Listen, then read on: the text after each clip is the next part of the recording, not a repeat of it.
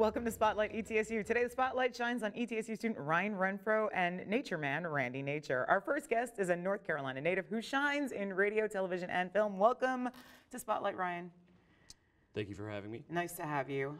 So you are an ETSU student in your mass communication major in radio, TV, film. That is correct. And how did you decide you wanted to major in RTVF? I really want to get into film when I get older, so this was, I guess, step number one. That makes a lot of sense. Exactly. What year are you in? I'm a sophomore. Oh, so you just like started? Again, for like the third time back in school. Are you completing multiple degrees, or are you just working on the same one? No, it's like, let's go to school, let's not go to school, and then back and Have you forth. been making films in the periods where you're not in school? Yes? Even before I started for the first time. What kinds of films do you make? Terrible, low budget production value is terrible. With all your friends as actors, yes. and you have to pay them with pizza. No, I don't even pay them. No. We don't even bother with that. You're on the show partly to talk about, we're going to come back to your films. We're going to talk about all your artsy stuff, but you're also the station manager for the Edge radio station. That is correct also. Is that correct also? I was, yeah, thought of it, yeah, we'll go with that. The radio station is sort of not operational totally right now? It's just going through a transitional phase to where we have new software, and the new software has kind of thrown us off where we didn't know it was going to throw. We had an unexpected bump. Okay, so the Edge it's a student-run radio station. Yes. So all the programming, all of that, all the DJs are all students. Yes. And you guys were only streaming online at one point. You guys broadcast over the air? No, it's just still only online. Just still online, but right now, not really much to listen to because you guys are sort of working at the kinks. Just music. Okay, so what's up with this software?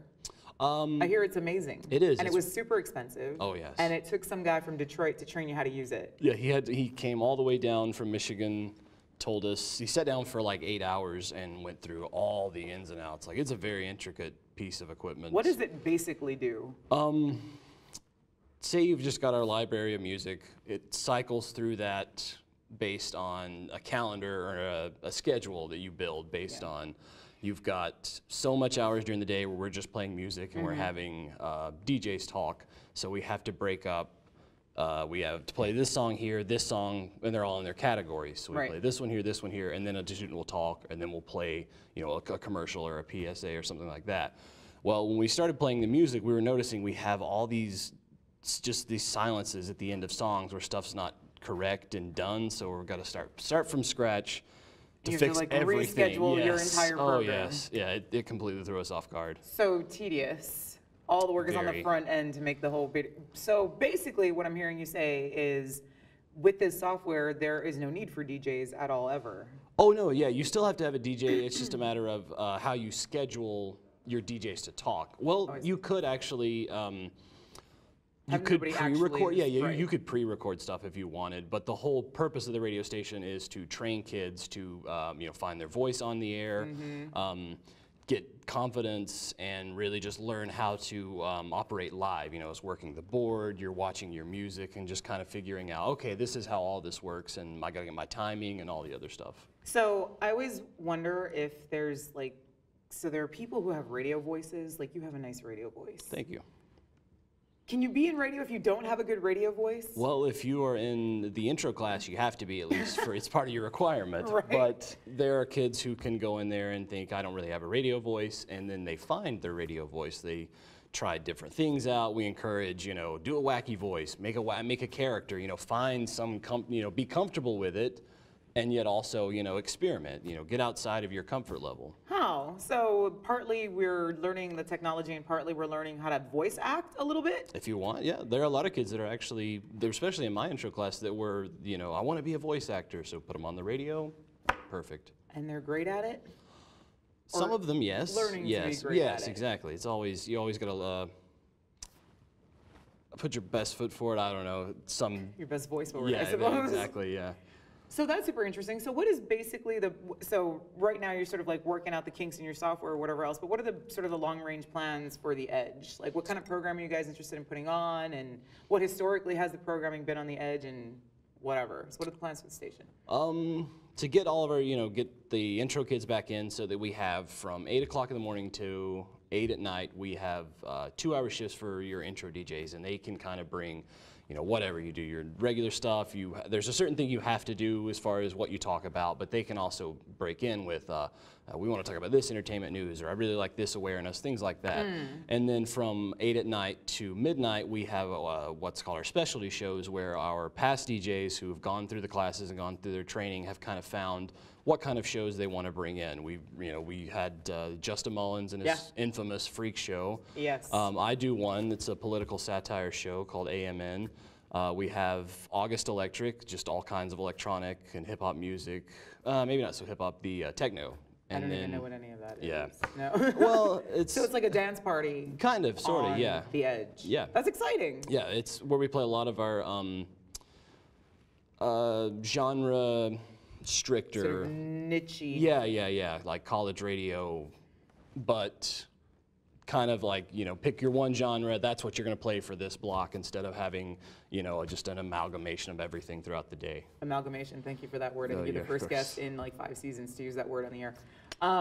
So if you watch movies and whatnot, there's sort of this culture of college radio that's like edgy and underground and sort of rebelling against the administration and whatever else. And is that sort of what you get? No, not at all. Be clear. I wish we had an not edgier. doing Yes. that. Well, I And wish it is we called could. The Edge, ironically, Yes, which is not yes. edgy at all. Well, it's not that we can't be. It's just that we haven't been, or like we were talking about Justin. I think he tries to do that, but he pushes the boundaries too far. Right. Because as much as we are, we're still the college radio, we still have a lot of freedom, we still want to rebel and do all this, we still have to, at least, even though we are being monitored by the FCC, we want to, pretend, and well, not pretend, but we want to make sure that we are, because you are training for going out in the field where you really will be scrutinized by the FCC, so we still need to at least, all right, maybe they're not closely monitoring us, but we still need to pretend that they are, so that we're getting, So we know how to act when we're in like real life.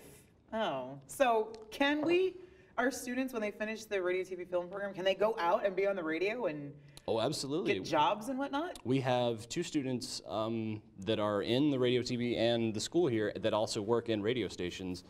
One in the area and one in Greenville, I think. That's in the area. That's still in the area. I know, but like, But a little further out to the not the periphery of the immediate area. Yeah. And what kind of radio do they do? They talk? Are they DJs? Like, what do they do? Yeah, I know for a fact one of them is a DJ, and I think the other one is as well, but I'm not going to say for sure. Wow, that's exciting. And we learn stuff like how to read the news and all that. And our instructors are on the radio. I drive in, right, and I hear Crystal Carter reading the news, and then there's another guy, I feel like. Anyway. Possibly, maybe before my time. Maybe, but I'm like, oh yeah, these are people teaching our students how to be on the radio, and they totally are. And so that's really, so what value do you think that has for, as a student, having people teaching you classes who are actually practicing in the profession that they're trying to teach you? Does that matter to you? Is that important to students? Sure, yeah, especially the kids that are going into the radio, because not everybody in the program, wants to be on the radio. Right. Excuse me, but for those that really want to be, they want to get grounded in the radio, that's what they're here to do. I think it does help a lot to hey, oh, that's my professor, I'll listen to him on the radio, and then I'll go and listen to him in class. So it's like, whenever they're telling me stuff about the radio, I will really listen, because they're speaking from experience. Right, so lends a certain amount of credibility to the education. You are not a radio guy, though. That's not like your particular aspiration. You do it.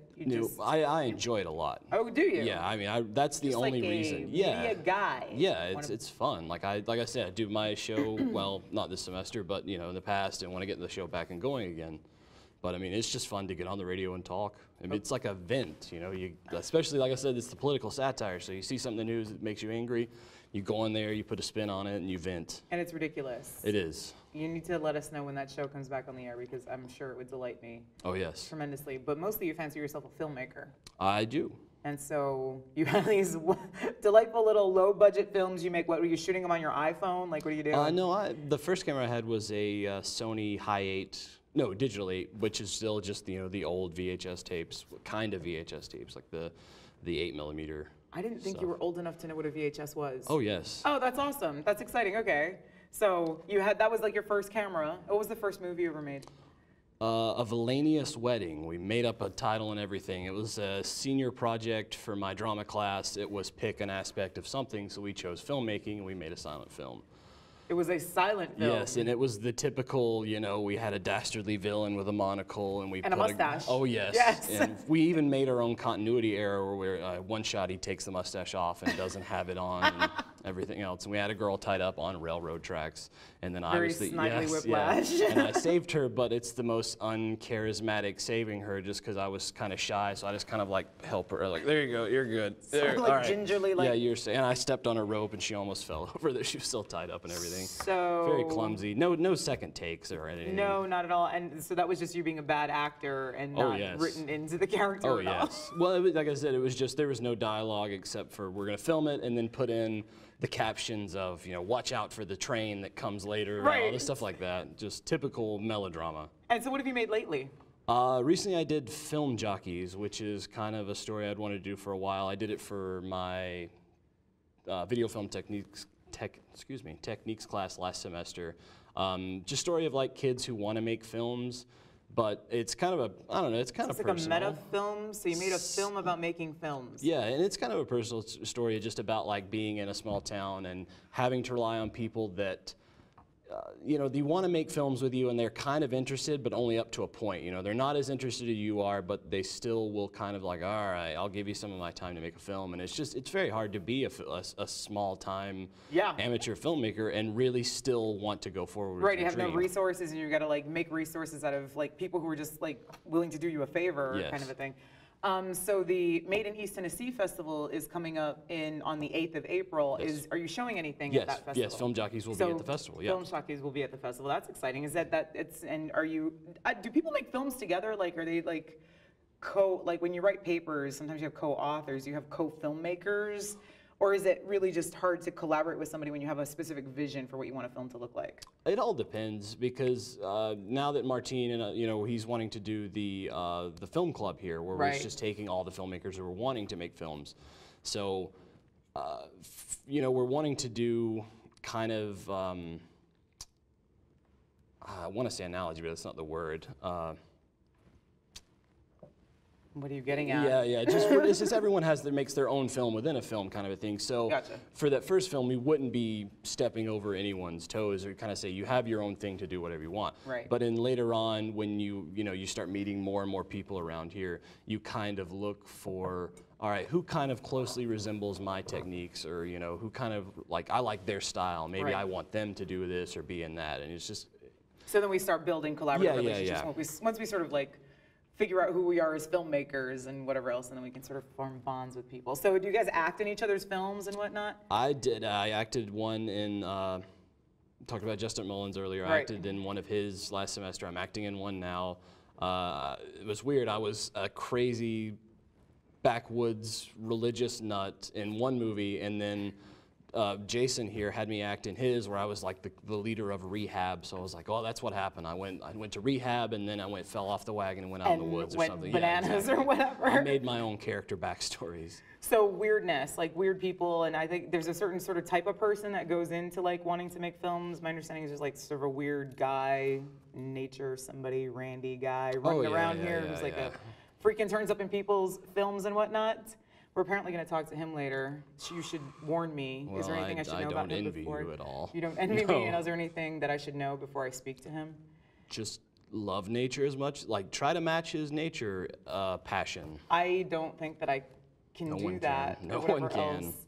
Well, Ryan, it has been delightful to talk to you. So when do we expect the radio station to come back up? It's the fall. Definitely we're coming back in the fall, and we're wanting to have a kind of bash.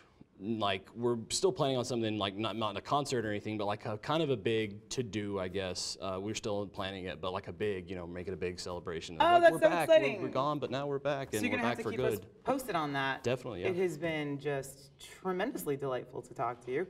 Hope to run into you at some point again in the building here. We're going to take a small break here, not for too long, and we're going to come back with Randy Nature. Is that what I said his name was? I think so, yes. I think so. So some weird guy. So we're going to take a break, and we will be right back on Spotlight ETSU. In the small town of Elmira, New York, a boy was born into an all-American family. The odds of him opening his own clothing store at the age of 18? 1 in 138,000.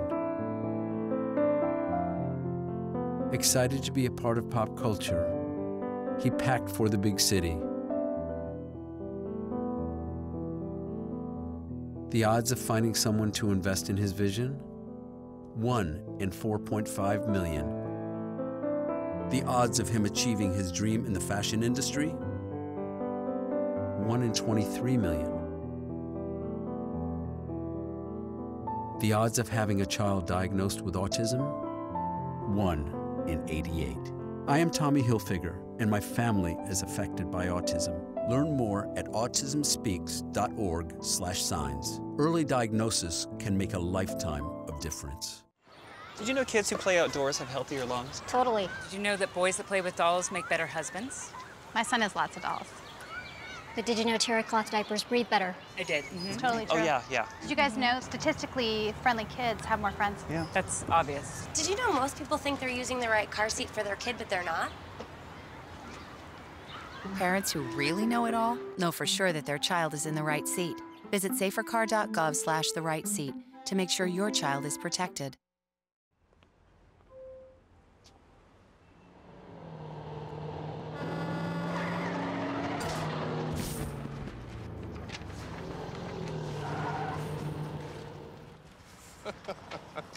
This can't be happening. This can't be happening. Of course it's not happening.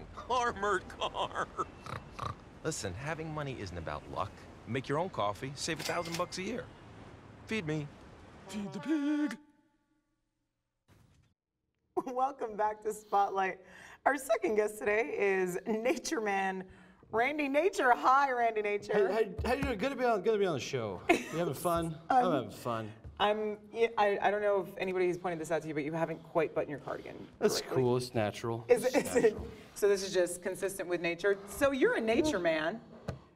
Nature Enthusiast. expert extraordinaire. Expert, extraordinary guy. And where did you get your nature expert credentials from? Did you go to like nature school or? Yeah, well, I've graduated of NU, Nature University. I don't know. A lot of people haven't heard of it. That's pretty. Is it an pretty accredited low-key. institution or? For in the nature realm, yes. Oh, I And As see. far as the nature underground, it's kind of. Oh, so it's sort of an alternative, sort of University of Phoenix type thing for nature. I got you. Is it online? No, you got. It's in the woods. Oh, it's in the woods. Okay, You just got to go wanted to out in make nature. sure, You got to 'cause learn about nature in nature. That would be ironic Well, if it were online. They should start an online program. Just throwing that out there. I'll run that Virtual by. nature. I'm a well-known alumni. NU. Go Beavers. Go beavers, because beavers are Nature. They're in natural. nature. They are natural, unless they're genetically modified. We won't talk about genetic modifications. So what do you do exactly? What does a nature expert do? I don't know. I'm here to tell people about nature. We just want to talk about some nature with kids and adults, people. I'm not just Humans? Yeah, just people that need to learn to respect nature. Don't cut down trees. Don't smoke in nature. So I can Don't burn nature. So I can smoke in buildings. Yeah, Buildings. just keep it inside. Just keep it Keep it out of smoking nature. inside, keep it out of nature. Okay, because what happens to nature if I smoke in nature? Well, you get birds with emphysema. You get deers eating cigarette butts. It's not bad for. It's just It's not bad like for an actual everybody. problem. That would be terrible if that were an actual problem. Yeah, so we worry about these things. We worry about the deers and the birds getting emphysema. Yes. And, Well, the deers eat cigarette butts. The birds get emphysema. oh, I think that's what I said. Okay. Okay, just checking, so we're on the same page. So so you basically teach people about nature. I try. What is your favorite thing about nature, Randy Nature? I just love nature. I love everything. I love animals. I love trees. Did you have a favorite type of tree? Poplar, because it's the most popular of the trees. Wow, so that was a pun. I don't know what those are. I don't know, but because they're not natural, right? I guess. You know what's also not natural? Those sunglasses. Well, these are my nature glasses, and see, I have bad vision, but then you get out in the sun, it's too bright, and you just put it down, problem solved. I bet that the ladies love that. Some of them do. Some of them have also told me to go away. Why are you staring at me? I don't want to be on this camera. Don't. So wait, camera? So you're running around and you're taking videos of nature? Well, yeah, because I mean, you can't just stand around and talk about nature in front of like a black screen or something. I mean, this is okay for this, but this is not okay for nature. Right. Because you can't really, there's no nature here. So I could say, hey guys, don't smoke cigarettes outside because of birds get emphysema. that message doesn't translate that well. Right, no, you're right. It's out of context. And so it's definitely more compelling if you are actually in nature with the birds, with Definitely. emphysema. I'm just going to flip these down. Do you know what, feel as natural as you want. Okay. Okay, that's important to me. So basically, do you make like educational nature films? Oh, absolutely. So that's what you do. Just want to inform people about nature. And nature can be found everywhere. Mostly in nature, though. Mostly in nature, where you go off and then there's like a town and there's like a road and then you just have nature. It's just like on the side of the road. Just there. You see grass, you see ground squirrels, chucks, woodchucks. Ground squirrel, trees, leaves, just nature. Dirt. Dirt. Dirt, the dead guy in a ditch. Well, it's not natural, but he'd be there in He's nature. He's natural. Naturally dead. If he died of natural causes. That's true. Assumingly. So have you made any videos that we might be able to see at some point? Like, what are they about? Do you have a series? Is like an encyclopedia of nature videos? Tell me. Well, definitely, yeah. I got one video now that I'm working on, well, that I finished, that's telling about if you go to a small town, you can find nature there. You don't have to be out in nature to find nature. Nature is everywhere. Oh, so it's a nature appreciation video. Exactly. And then as I go along, I will find more things to teach people about nature because, like I said, I'm here to educate. It's just natural. So. So what are you hoping your next video project is going to be? Well, I want to talk about squirrels. I want to get specifically? Yeah, that. I'm trying to get an interview with squirrels on this campus. They're very fast. They have a Facebook page, you know. They do, and they have a Twitter, and I follow them on Twitter. The squirrels, but trying to get an interview. About exactly? They've lost their nuts from the winter. Yeah. They don't want to have to look at the cigarette butts that the deer have to deal with. People run them over all the time. It's not natural to run over a squirrel. Just stop running over the squirrels. Stop running over the squirrels. Public service announcement from Randy Nature. That's very true. Nature service announcement. There you go. From Randy Nature. So have you ever been to Michigan? I have not. Okay, so let me talk about the squirrels, if I may, in Michigan. So I know you want to get an interview with one, and I feel like maybe you want to consider interviewing a Michigan squirrel because they're black and approximately the size of house cats. I think I have seen. I don't know. You mentioned the blackness of the squirrels. I don't know what you're talking about now. So you've seen yes. the black squirrels as opposed to little like grayish brown squirrels. They're the size of cats, Randy Nature. I don't think you appreciate the gravity of a giant cat-sized squirrel. I do, if they like to have their belly rub and they play with catnip like a cat. Do they do this at all? Yeah, you know what? I didn't actually interact so much with the squirrels. I don't think I speak squirrel. Do you speak squirrel? Do they speak English? I mean, I don't understand how this works. How do you interview squirrels? No one speaks squirrel except for a squirrel. You just got to learn to meet them on their level, and you just got to try different things, find out whether they're not comfortable with having their tail pulled, or if they're comfortable eating. Would you be comfortable having your tail pulled? That sounds very unnatural to me. Well, I don't have a tail, so I mean. That would be unnatural. Yes. So, I don't know. So do squirrels like their bellies rubbed? Do they tweet about that? Well, the last time I tried to do that, it scratched me, so. Did you get rabies? Not that I know of. Are you up to date on your shots? I don't go to the doctor. Oh, because it's not natural. Not natural? No. But rabies is? No, I eat only reeds, and if I get poison ivy, you just scratch it because it feels natural. So no like calamine lotion or? No. Anything like that. I imagine you get poison ivy a lot if you're spending. I live in a constant state of I don't have or I do have poison ivy. Those are just two.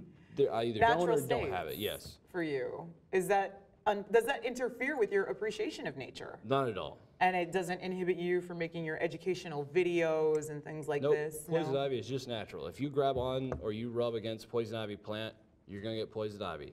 Kids, remember that. Is that something you have to teach people, that if you touch poison ivy, they'll get poison ivy? So some people don't get it though. Really? So you just got to see if you're going to get it, you might as well go up and just touch it and find out early on if you're going to get it. That way you know what's going to happen for the rest of your life. I think odds-wise you're going to get it. Most of the time. I've known people who don't get it though. Really? Yeah. That seems unnatural to me.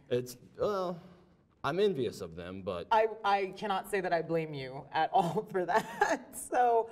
What do you have like a big mission, like aside from educating people about nature, like what do you think is going to help? Is it going to help nature in some way for people to know about nature? Like why do you want people to know about nature? Well, we're just preventing loss of nature. Oh, so I see. we just don't want man's destruction of nature, and I just say man as an overall humans.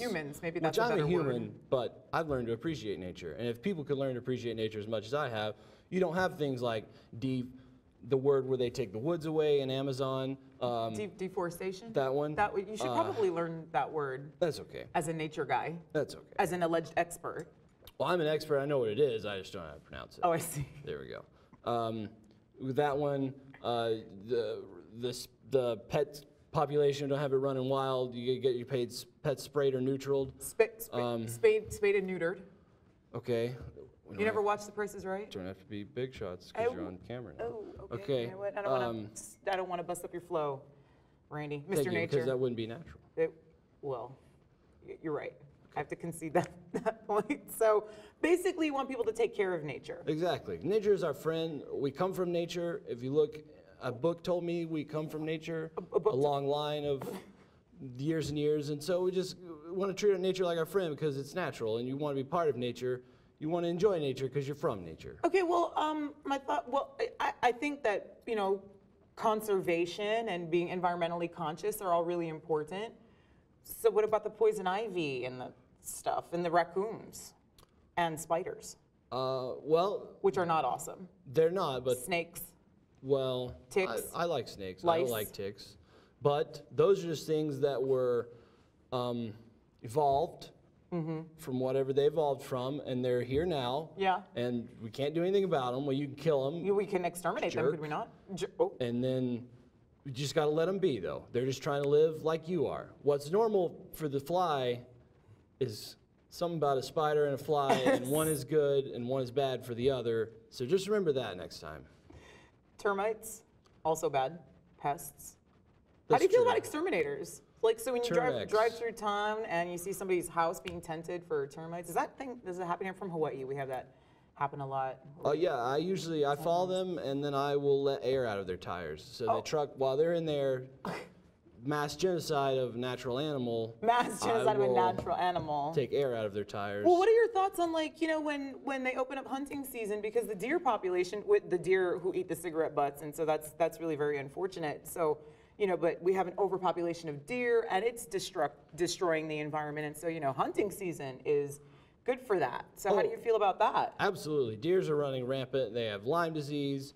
They have terrible things. Because of ticks? Because of ticks. And that's not just affecting humans. That affects other, they eat too much stuff. Now something else can't survive that's natural. So I'm all for it. Randy Nature on deer conservation. No, on deer population control. Oh, wait, okay. But that's not natural. So you're a little wishy-washy on this whole commitment to... You gotta waffle. Is this... Whatever gets ratings. Because conviction is totally not good for ratings. No, not at all. Have you seen these dailies? So where are you from originally, Randy Nature? From... Nature. I mean, aside from nature. It's in my genes. More specific, though, geographically, where are you? I never met my mother or my father. I was born in... You were raised by wolves. No. Oh, well, no. I was born in an orphanage, and they didn't even want me there. How did you been born in an orphanage? Well, I don't know. I was born, and I guess they were there.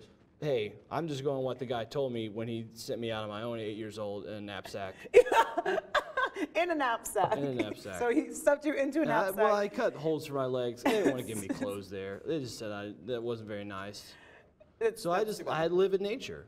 I wasn't raised by wolves. Wolves chase you. Wolves. I don't know who people are getting raised by wolves. Wolves don't just take people in. Wolves chase you away.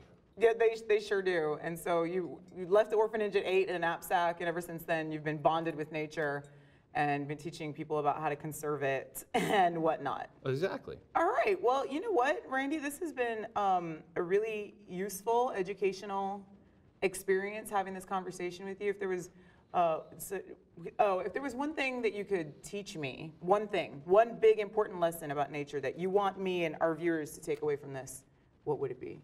And don't say appreciate nature.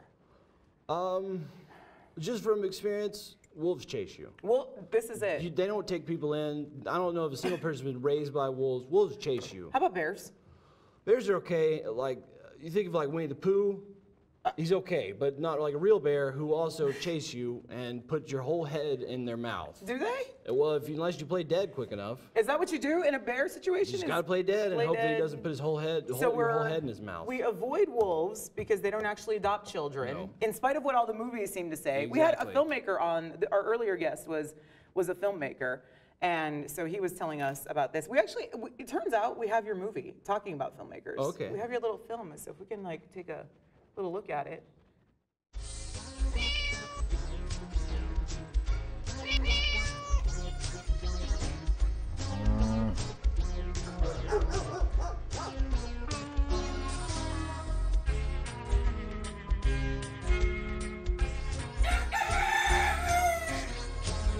Ready to go!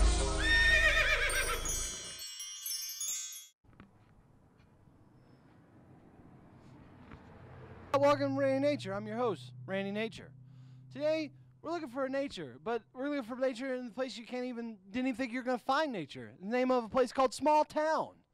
That's right. We're here in the town, in the city, in the streets to find nature. Nature can be found here. Nature can be found everywhere because nature's a paradise. So, anywhere there's no nature is a place I don't want to be. Let's go find some nature.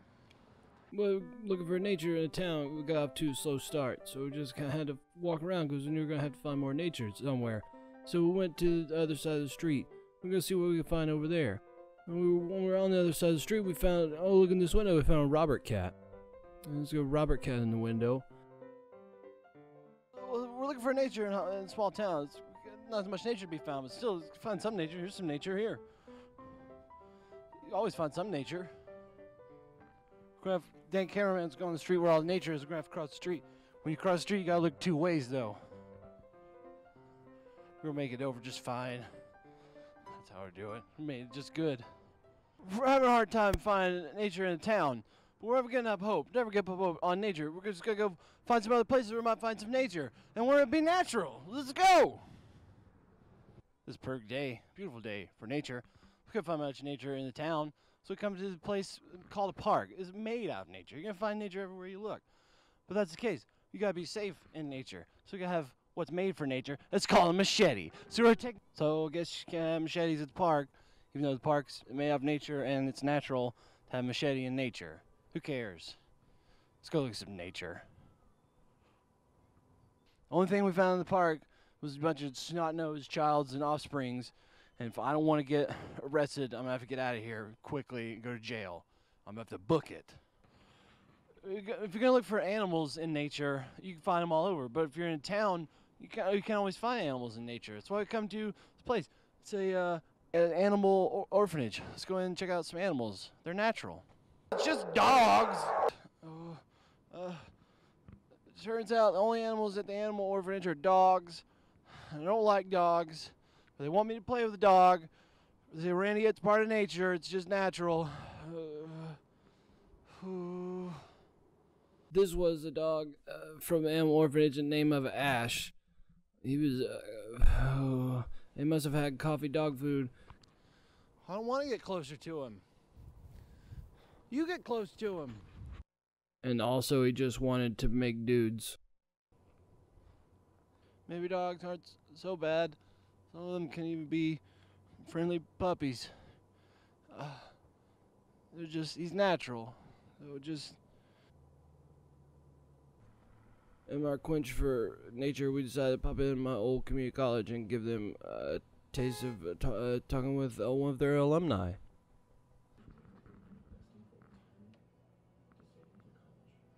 Nature can be found anywhere. I'm here in my old alma mater looking for nature, and we're going to talk to some kids. A guy, a student about some nature. Come on in, Nature Dave. Going to come in and talk to us about some nature. What do you like about nature? What is your favorite color of nature? That's a very pretty color. Tell us about some of your favorite nature walks. I've been there many times myself. Maybe you have a favorite nature animal. See, nature can be found everywhere. Even at my old alma mater, high school, middle school, community college. So we're walking around the halls trying to find people to talk about nature. We found this guy. Let's go see what he has to say about nature. Hey, what do you want to tell us about nature?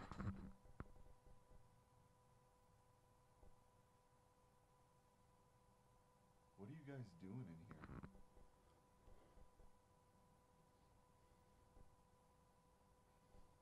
Many things can be done to bring nature indoors. This table was once made out of wood, growing in nature, in the fields. That's the table. You know, it says a good lover of nature, Ramstein.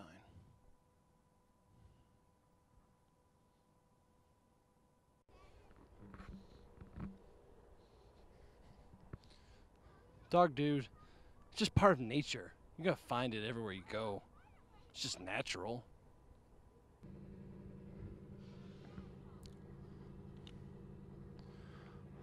It's just, if it's into the perfect day of nature, even in a town, in a city, you can find nature all around.